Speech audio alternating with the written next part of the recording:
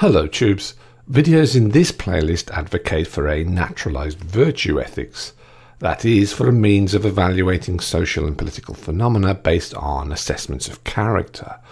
The character of those posits within empirical theories which map function, be they acts or events, agents or institutions, evaluations informed by the rich explanations that empirical theories can yield.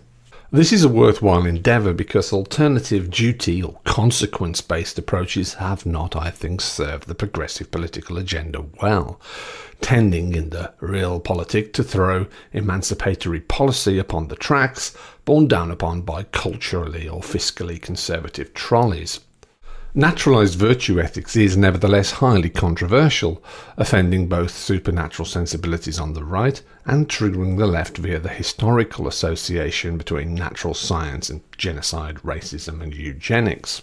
In addition to these fears of catastrophic moral dissolution, I must also address somewhat more sober charges, to the effect that virtue ethics in general is prone to inaction, cultural relativism, moral lurks, selfishness, groundlessness, internal conflict or situational self-effacement. And of course there's the meta-ethical too, Hume's is-ought gap, and current descendants of More's open question argument. Objections that are inevitably levelled against any ethical naturalism, mine being no exception.